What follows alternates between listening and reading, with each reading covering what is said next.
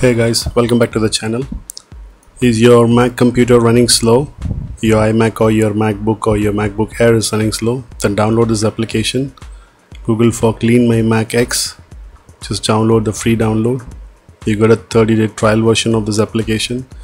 This is a very powerful application, helps you in optimizing your system speeds, helps you in clearing up the cache files of your Mac and removing all the unwanted junk files as well of your computer. And it makes your process easier, helps you in finding duplicate files. It also works as a malware protector as well, checks your system security status and everything. So once you install the application, it's open up a screen like this, and this helps you in optimizing the free space as we discussed. Then we've got a speed increase, a protection system, and updating your apps etc. from this. And this would be your interface. So the first and easy way to do is to follow the quick smart scan. It will automatically scan everything and give you suggestions on what all to clean, or if you wanted to go one by one or in a detail mode, you can choose from the options on the left side.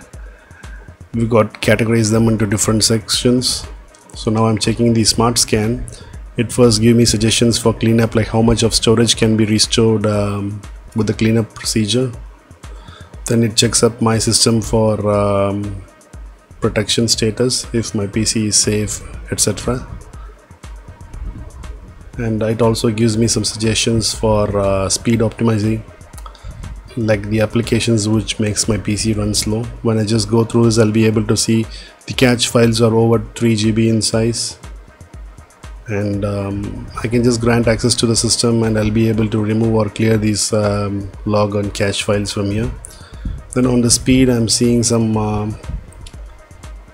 options available to clean up my RAM and to run some maintenance scripts etc.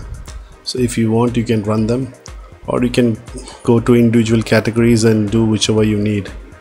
So now for the system cleanup, it's asking me to give access rights to my hard disk.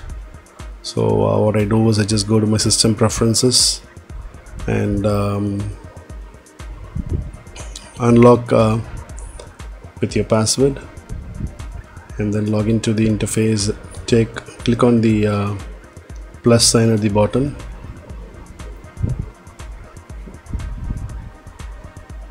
click on the plus and search for your application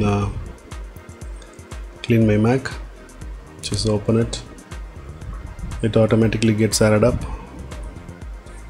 You can choose the later option. It will still make sure that the application gets updated. Close it.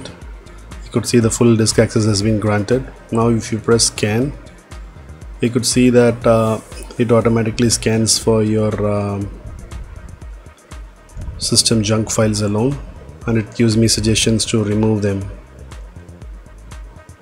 So I can review the details and choose whichever I have to remove. Instead of following the smart scan and removing everything, I can just remove from the applications which I don't need. Say for example, some of you would be using your passwords and logins etc. in your Firefox browser, so you can keep that intact and then do the others. Then if you have an iPhoto library, you can control that. If you have an email system, then your iTunes, if you have your iTunes backup of your iPhones etc., or if you are uploading or updating your OS, it leaves a lot of temp backup files. You can help in removing them as well. Then you've got other protections for malwares and privacy, including your optimization speeds. It shows you like the apps which are opened up. Now for example, Dropbox is like auto enabled. I just remove Dropbox completely. It automatically removes it from the system, and you can just view the log of whatever has happened, and you can see the list of other items which are making up your Mac slow. You've got some maintenance systems available as well. The installer is a good one that helps you to uninstall applications.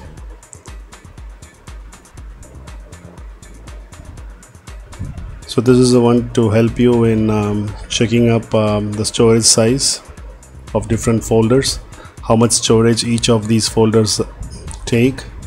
Now the users folder takes about 54 GB of storage. If I go into it, I'll be able to see individually which applications take that much storage. If you go into applications, so it shows Photoshop takes 2.4 GB of data. So you can remove the unwanted applications which you don't use with just click of a button.